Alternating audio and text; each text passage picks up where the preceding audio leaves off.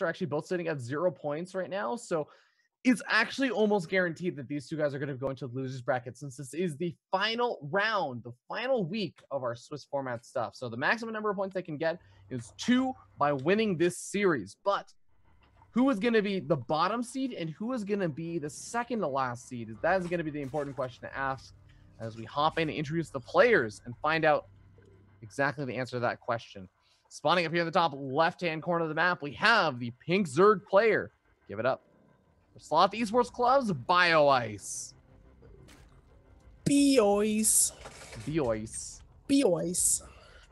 And on the bottom right-hand corner of the map, it is our Red Terran player, Buster. Not repping that heavy AIVNA anymore. Unless it just didn't show up. Maybe he just doesn't rep it anymore. Maybe he got kicked out. He got kicked out. He played a game that wasn't mech, and that's actually against the rules. He tried. Instant clan. Did you back in like the Brood War days, or even like early StarCraft 2 days, before you like Infinity 7, all that other stuff? Like, were there any like weird rules for like clans that you were in? I don't think I had any ones like that. Like not like you had to play a particular playstyle or anything, but I'm like, yeah. We had to like do things like you have to have like a certain thing tag in front of your name and all that stuff. Like trying to think. I really feel like I can't even like make one up. What I remember one of mine when I was like playing Brood War, whenever I would like mostly just playing FFAs on like I wouldn't even be able to tell the difference between BGH, like big game hunters, and the hunters. Like, because my economy never got good enough to tell the difference. Yeah. Like I wouldn't even mine out on things, but I always had to open up every game with like some shout out to my clan and stuff. Oh man. Oh, okay. Hot damn. Early 6 lanes, really early 6 lanes, and Buster is actually going to scout this out with the early SIV. That's going to allow him to just say, you know what, keep this Reaper at home. I know you're going to try and go for the snipe off on things. Exactly, and you already see it just waiting for those links to get over here. And BioIce is going to be able to see it with an Overlord, but I think he might have went a little bit too far forward. He should be able to get it back to that high ground. And yeah, the link shouldn't be able to do too much here. This is where the command center finishes, and you lift it up and get high ground vision of that area, and then float it back down, losing out on probably more. Yo, probably losing out on more economy by losing that extra SCV you could have made, but it's definitely worth it, man. Come on, Bio. No, come on, it's the psychological damage, man. Yeah, because when you lose an Overlord early on, oh, you don't know how much it hurts in like player, right? Like, it does, honestly. But okay, I just want to just quit the game right there. Like, I'll even just be like, you know what? I don't even want to play. Go full Idra, man. Crushed. Well, SCV makes its way into the main base of BioIce, scouts out and sees, oh, no drones mining gas. I don't have to worry about all kinds of weird Baneling busts and oddities, Roach Ravager all-ins, etc. It's just really not quite possible without that an extra, of course, gas being mined. Now, technically, there could have been like lings being pulled up inside the main base or something, but he also saw some of the saturation at the natural, and he's going to move in with a Reaper, potentially confirm that third base pretty soon as well. Yep, and get a little scout there. Ooh. Gets even a nice little Reaper grenade going down, but I guess he's going to keep it alive. I mean, speed is finished, so I don't think this is one of the maps where you can utilize cliffs that much, but I don't even know if there are any lings on the map. So. Oh, wow. Actually, BioIce with the ling run by to the natural was able to get a couple of workers killed off. Now, there was that one scouting worker that died, but 4 workers killed total means that those lings, just a handful of lings that eventually get killed off by the Hellions, 6 lings killing off 3 workers this early on in the game is a huge win for BioIce. Oh, yeah, that's actually really good. So even though he wasn't able to kill the Reaper with them, I would rather be able to get 3 workers there. And even almost killed a mule. That could be running around too, so perhaps it wasn't even mining. No. 18 lings going to be out pretty soon. He's sitting on just 40 workers. Is he planning to do anything else? I mean, it's going to be a little while until we find out, because he did just get supply blocked by the Pole Viking, but this may just be to help deal with the Hellions. He may actually be looking to try and get a bit aggressive, though. Yeah, I was wondering if he was too, right? Like, that's a lot of lings to see out of BioIce at this point in the game. I don't think he was able to really scout the main, so he did see the buildings, but He does not know about like any upgrades. He doesn't know about any additional buildings, I don't think. Maybe he did see 2 barracks. No, he still only sees 1 barracks, but he did see it researching. So at least he knows that stim should be on the way. But it's hard to know if even the 3rd command center was being, was even made. Because it could be somewhere. And Buster also, I think, thrown a little bit off his game and his game plan just because of the way that this game sort of opened up with the Lings moving in really early on, getting some good damage done.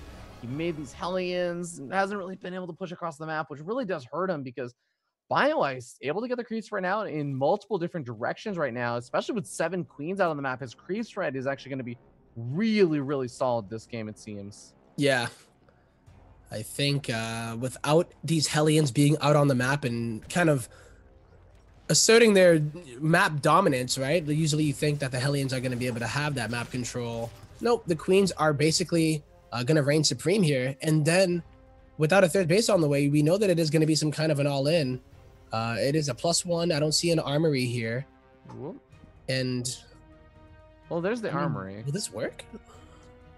I don't know. With the armor coming down, I almost would like to see more Hellions coming out. Oh, he is putting it out. Yeah, okay. Okay, there we go. Hellions coming down, or coming out as well. So he'll have a handful of Hellbats to join in with this attack, but Baneling Nest is on the way, and I think the Baneling Nest is going to finish up in time to maybe make like a few Banelings just a little bit after the Hellbats finally morph in. But with the Creed spread is going to be the thing that buys time for BioIce before this attack gets into the base. For sure. And the fact that BioIce is going on to autopilot, he's drawn up to 66. So if there's any opportunity for Buster to take advantage of a situation, it would definitely be this right now. So we're going to see if this build is going to be strong enough. It has combat shield, it has stim, it even has +1 with it too. So BioIce doesn't really have a lot of army supply. He does have queens though, so it is really up to the timing here and how much he can get done before these Banelings are done. 24 Banelings is a lot. I mean, this is actually almost 1 Baneling per Marine. Yep. So as long as they literally get some splash damage done on any units, this is going to be a very solid cleanup. But, a lot of the Lings have been taken out. The Baneling's starting to get focus fire down, but the medevac goes down, and this is going to be the cleanup. BioIce holds and has a stellar economy behind it. Yeah, I mean, when you drone up to 60 against a 2-base Terran, and you take a 4th base, and you delay your Baneling Nest for a long time, and then hold it, I don't know what else to say, man. Like, Buster, he has no more momentum here, and BioIce knows that all he needs to do is hang on. And remember that this is a match to determine a bit of seeding, and with both players sitting at 0 points, it's not about winning one game. You have to win the series. Take those 2 points and have better seeding than your opponent, because these 2 guys are the bottom of the 12 players right now. It's kind of unavoidable, but medevac goes down. BioIce just seems like he's in complete control of this game. Oh yeah, he's at 74 drones, and even though Buster took another command center, he wasn't making SEVs through it all. So it looks like it was a macro build. Doesn't seem like it's going to be like as effective as one, because he stopped at about 44 workers, and instead of taking this base and already having like a good amount of mining at it, it's going to be about 10 SCVs, it looks like. But his drop of the natural is going to catch BioIce a bit off guard. He's not losing too many workers over here. He's lost a few, but still sitting at a pretty healthy number. It really is just going to be about, can he actually get up enough Lings in a really, really awkward spot with his Hellbats are going to be just shredding through them with a Hellbat attack. Yeah, this is actually really decent here. Got a good amount of mining disruption. I don't know how many workers he ended up killing, but I mean, so far so good. He's already killed about 14 in total. And stemming up on these queens on the top right-hand corner of the map, the medevac is going to be able to survive. BioIce taking some damage over here. So Buster's finding some opportunities to do something. It's no longer quite as dominating as it was earlier on, but he has been bleeding out a lot. He doesn't even have more medevacs on the way right now. He's 2 liberators, and he's got 1 medevac in the top right with 5 Marines. That is actually the only thing that can heal up these units when they stem. Yep. He's lost so many medevacs, right? 6 have already gone down in total. So that's kind of a big number, right? To not be able to save them at all. It's going to be so hard because he does need to spend a bit of his gas to get tanks out if he's going to be trying to deal with Hydra Bane. he's still working on his upgrades, so at least those are already on the way. Yeah. But also, I don't know. like I hate to criticize players and stuff, but I do also feel, you know, Buster banking up a lot of resources for a while. He does finally start sending everything out. He's dealing with the Baneling attack. Does actually have a really solid cleanup of that, but he stims up half of his army. And the medevac production, I mean, the starport production, I would say, is just like there's been a lot of idle time, and I think that it may partially be because he's trying to get out as many bio units as possible and everything. But the medevacs are going to be so important when you don't have medevacs. You have no sustainability to your attacks. Exactly. It's so hard to really have any staying presence and just be able to freely stem without feeling like everyone is going to be costing you. Just, I mean, the life factor of it is more, you know, detrimental to you than just that extra DPS. So. Okay. Liberator attack, trying to get some damage done. Does kill off a few more workers. So yeah. Gets something done and pulls the army very out of position. I would have loved if that Liberator timed out with the army moving out as well, so you could pull the army back and then do some extra damage and clean up some of the creep stretch, just kind of buy some space for himself. But now it seems like BioIce already has his entire army at the front. He's making 20 more Banelings, going up to 40. So, you know, once again, that's almost, what, 1 Baneling per 2, like 1.5 Marines? Yeah. Not really good if you are the Terran player, that's for sure. Now, this is a pretty good position out of Buster, and there's no flank being made just yet by BioIce. I mean, I think a flank would be amazing, but he might be going for that, or just wait for it to hit his creep. Yeah, looks like he's trying to play it out a little bit patiently, just sitting back with his army of Hydras and Banelings. Has to be a little bit careful. The siege tank spread is actually pretty nice, and if Buster has had some pretty good focus fire, sniping off Banelings left and right, despite the fact that BioIce just makes so many of them, which is probably the reason why he still wins these engagements. Buster's handled them and kind of traded somewhat cost efficiently. It's just his economy has been so in the gutter compared to BioIce's. Yeah, it's just, I mean, really, right? Even though he took that 3rd base and he did have it, it's just that BioIce was getting his 4th during that push, right? The initial push. And then was already on like a really, really awesome drone count. So yeah, it looked all right, but it's just the fact that BioIce was just miles ahead here and already getting, look, you can even see him being able to afford all of those upgrades too. You know, it wasn't only just like a 2-2. He ended up getting the other attack upgrade too. So yeah, as he goes into Hive, I guess he's going to skip a little bit on the ranged upgrades and just focus on melee and getting ultras out. And I think once the ultras do come out, I don't know if Buster's going to be able to hold on, man. It's going to be pretty ugly, I think. Yeah, he is at least going to have his own +3 weapons finished up by the time Chitinous Plating finishes. So there are some saving graces. And he killed off the top right-hand base. He's shutting down a bit of that economy. BioIce's next base up on the line, well, as some Ling run-by does do some more damage on the BioIce for you. A huge run-by, and he gets another about 20 workers. Okay, well, BioIce does force Buster back, but that hatchery is pretty low. So you know what?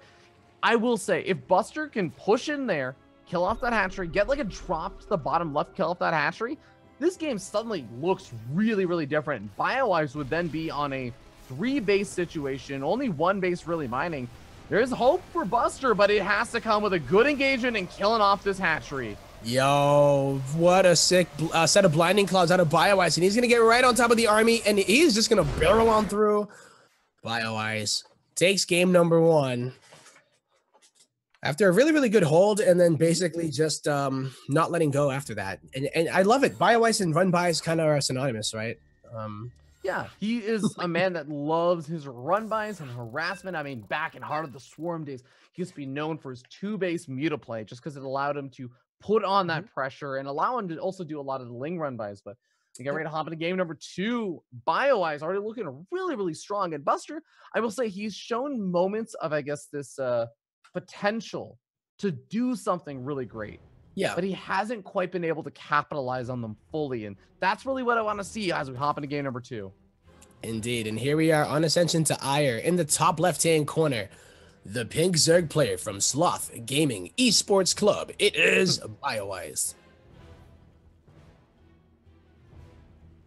Sloth Gaming Esports Club. I know, right? Is it usually Sloth Esports Club?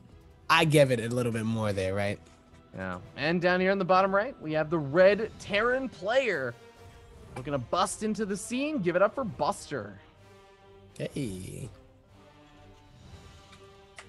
You ain't no Buster. Don't bust my chops on that one, man. I wouldn't. How could I do such a thing, brother? How could I? That's true. The only thing that you do is bust a rhyme. Yeah. Hot damn. I like. Well, why do you think that BioIce is named BioIce? I don't know. I've actually thought of that before too, and I think I asked, and then no one ever gave me like. Maybe I should ask him himself. That might be a smart idea. Maybe it's because his play and his Ling run by is put the bio on ice and kills everything. God damn it. This is why I didn't want to even try, because I knew there was no possible way. Well, he did stop that pushing his tracks. It's true. I think I missed the pun on that one. I don't know. Like froze, stopped it. I don't know. Oh, okay, yeah. Yeah, that's true. I like that one. I like it. See? That's Froze it in its tracks. Boom. I have no idea. That's why I didn't try it. It's okay. I'm obsessed with dad jokes. I'm a fan of dad jokes. Yeah, I just gotta get better at them, you know? I wanna have like a whole... You know what? A really great way to do it? What? Just start tweeting them. Yeah, I know you do. Just en masse. Just sit down and just say, I'm going to come up with 10 dad jokes, and I'm not leaving until I do. And then you just do it up. Yeah, and then you just do it up. And surprisingly enough, I have still gained followers. Yeah. Despite everyone saying they're going to unfollow me, I still gain followers. I see you people. It's funny, because you can, yeah. Judgers. You don't got to listen. Don't let them bring you down, Fear Dragon. Dad Dragon. Dad Dragon. Fear Dragon. I don't know. Ooh. Oh man, Reaper getting really low on health. BioIce doing a good job pushing that back, and this was off of a hatch first and everything. So the Reaper generally wants to at least force out a spore crawler or something, but 0 resources lost because no buildings made or anything. This has just been a perfect defense from BioIce. Yep. You didn't take any real damage, and already a Roach Warren around the 3-minute 20 market would be, or 3-minute 20-second market should be finishing around. And this means that he's probably going to be getting incredibly aggressive with it. It's not at the front to try to wall off, but it's only off of 1 gas. So I think it's when you go for like a big Roach push, but then you actually drone up behind it. You know, yeah, 5. I think he's only going to make 5 or 6. Hey, he might even make 7. But Tempo, one of the most important things ever is that Buster's spray on the SIV was on cooldown. That means he used an offensive spray somewhere. I don't even see it. Yeah, where did he put it? It must be on the maps. Yeah, man, I have no idea. He put it down somewhere though. Yeah, I wish people use that more. I know like now that people have the cheese one. Okay, so I was completely wrong. He's actually going up to like 12, man. Yeah, Ling Run by also snags an SCV. It almost makes its way into the main base, but scouts out everything he needs to. He sees the tech lab on the starport. He knows Banshees are going to be coming, and that's actually going to give him an opportunity to maybe make a couple of Ravagers right before he really tries to bust in too far, even though he just sees that there's not a complete wall in. Okay, so yeah, he gets a second gas here, so I think we might even see the Ravagers like you were saying. Before, when he was on 1 gas, I was thinking, I'm like, you can't really do a very strong Roach push when you're only on 1. Like, you can get a few out, but there's really not a lot of damage to be... There's not much to be that afraid of, but here we go. Okay, well, Banshee's actually not going to focus fire down the Ravagers that are morphing, which I would love to see. And okay, now he's going to start doing it. Roach is starting to bust their way on in, trying to take out that bunker, trying to take out the SCVs that are trying to repair the bunker now. And BioIce has already done a lot of damage, but isn't enough right now. He's only even on workers, but has he broken Buster? Yo, Buster doesn't really have a lot that can deal with Roaches. The Banshee is the MVP right now. Stim is about halfway done, and there's really not a lot of bio to take advantage of it. Oh, he's holding his ramp, though. Oh, the repair on that supply depot is taking out those Lings and those Roaches. The Banshee's putting in work, and he's going to lose all these depots, but BioIce is forced back. Yep. And that was a really good hold from Buster. He did lose 18 workers, but I mean, that's better than dying, right? So, And it's going to be about the fact that Cloak is finished up. We have 2 Banshees out, 3rd Banshee on the way, and BioIce has nothing back at home to defend, really. He's got 2 Queens and 2 Spore Crawlers being made now, but the 2 Queens, not 1 Queen per base is not enough to really cover all the angles Banshees can attack from. no. And even the 3rd base is going to be under fire with no way to really... Oh, no! Buster's going to get fully surrounded here. Yeah, 1 Banshee coming back home to help defend, but he's going to be losing so many workers. He has to almost end the game with the Banshees. No, the Banshees are returning home. No, no, Buster. You need to move across the map with those. You need to do counter damage. Yeah, he's flying on over. He's going to try to get something done here. I mean, his best bet might be to just try to take out the 3rd.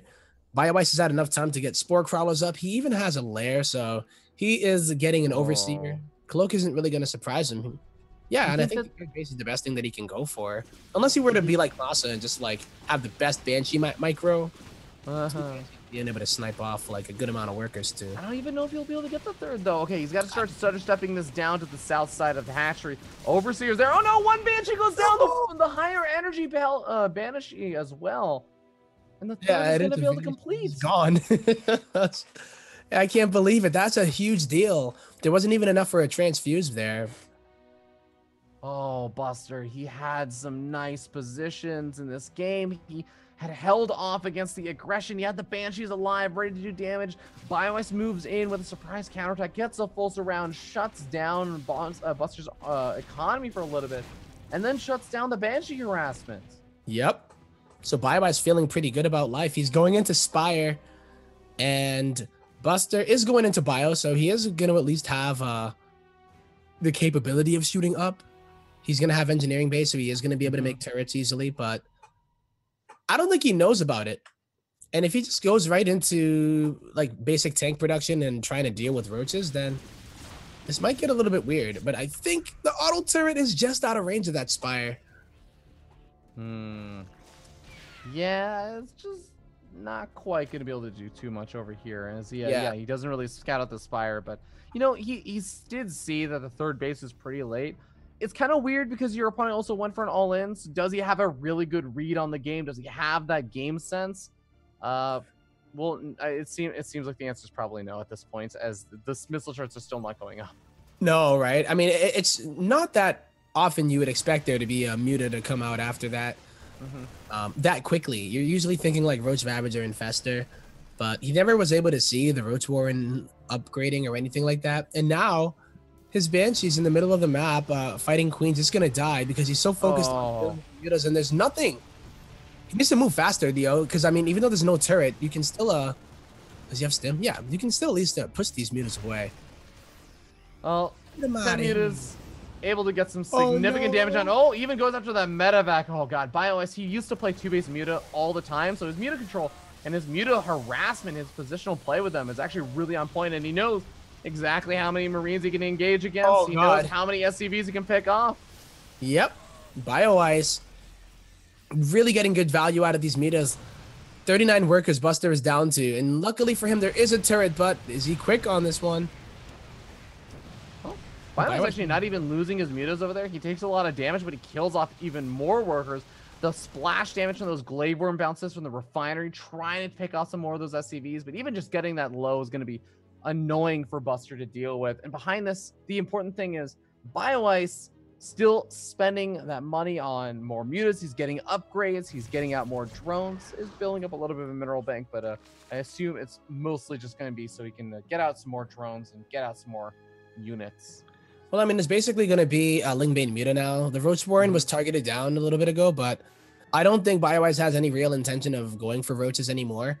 And the problem for Buster is that he is going to be going for tanks. So if he was expecting there to be like Hydra Bane or Roach Ravager, Infester, I really like the tanks a lot. But it's going to be not again.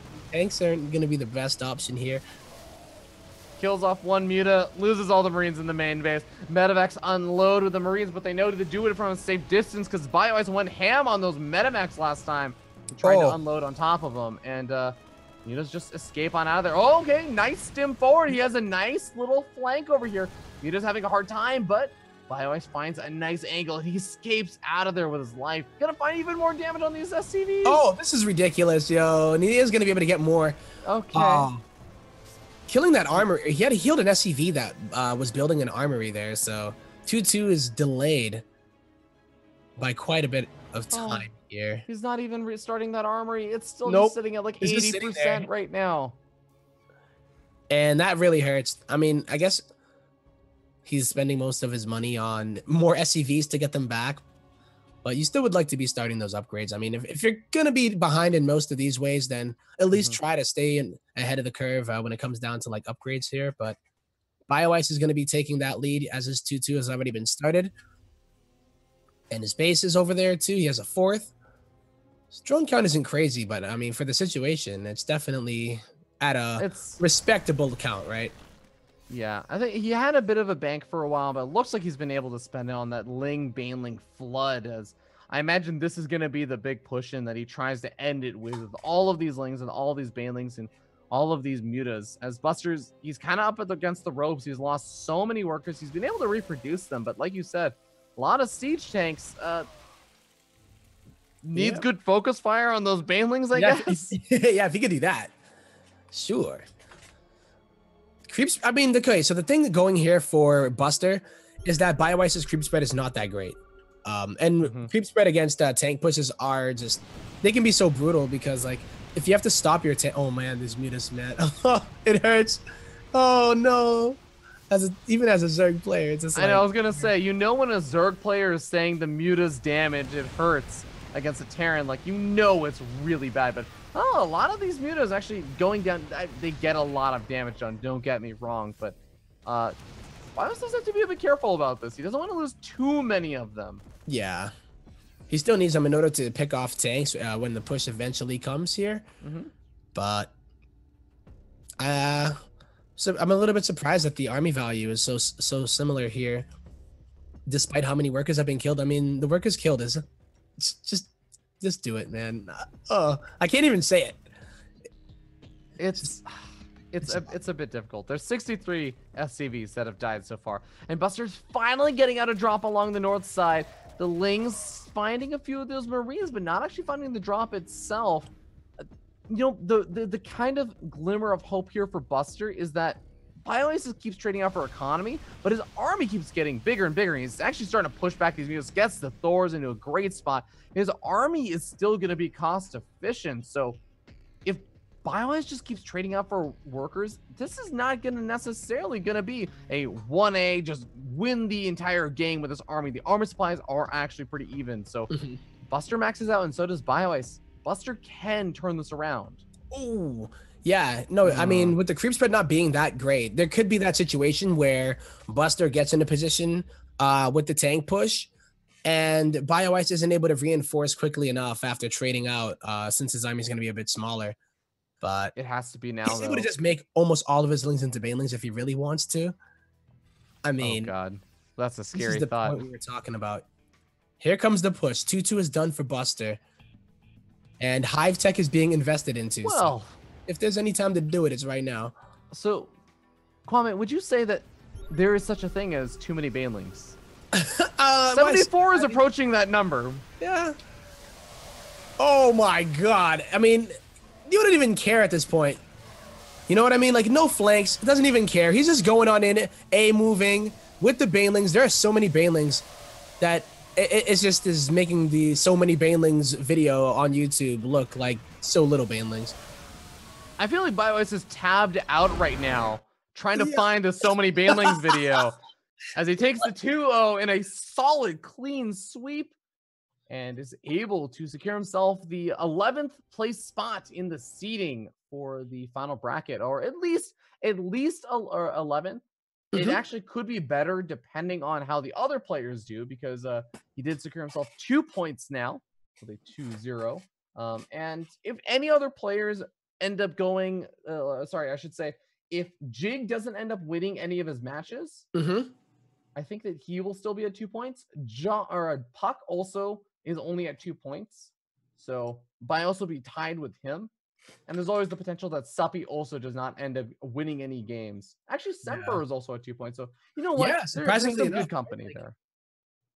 yeah, that Semper's there too. So not to feel bad at all right here as Buster, but yeah, man, that was BioIce definitely at his best. Loving his ZVT when he gets those run bys going, and just I mean, even the opener was really weird. Like it was I thought it was just gonna be some kind of weird roach push that I've seen some Zerg players do into a droning. But it literally was just like a pretty sick hold out of Buster, even though he lost a lot.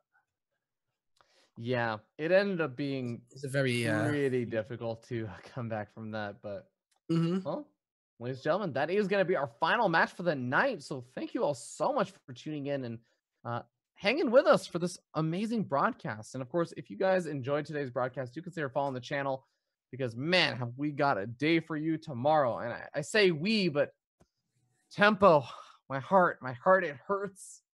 I'm not going to be joining you tomorrow as No. I unfortunately got some other stuff I got to do, but man, it is such a good lineup that my heart, it pains me knowing I'm going to miss matches as amazing as Scarlet versus Masa, possibly one of the hypest matches that we're going to have from these kind of I'll take your pain and I'll channel it, my man. And Peely versus Neeb, also another really awesome match.